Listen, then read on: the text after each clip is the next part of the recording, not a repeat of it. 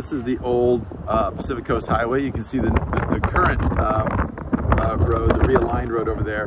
This is part of a section. We're just north of Piedras Blancas that was moved inland because of sea level rise and coastal erosion.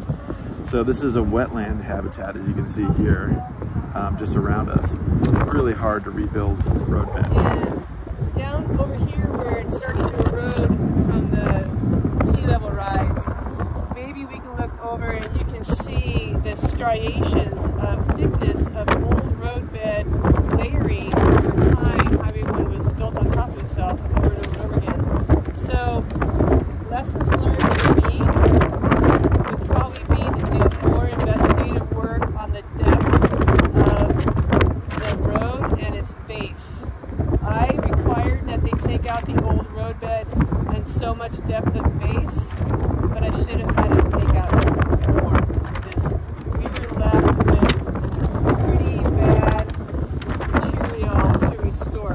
It looks bad now because we're in,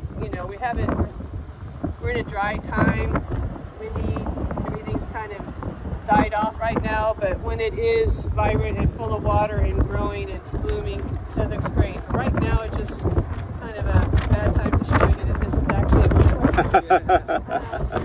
so this is lowland. We're getting up into the higher area, so this is coastal prairie, and then it dips back down again into a wetland. So this is where we used the sod from that area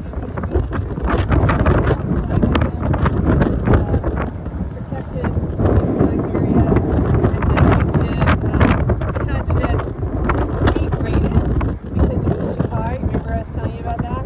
So it was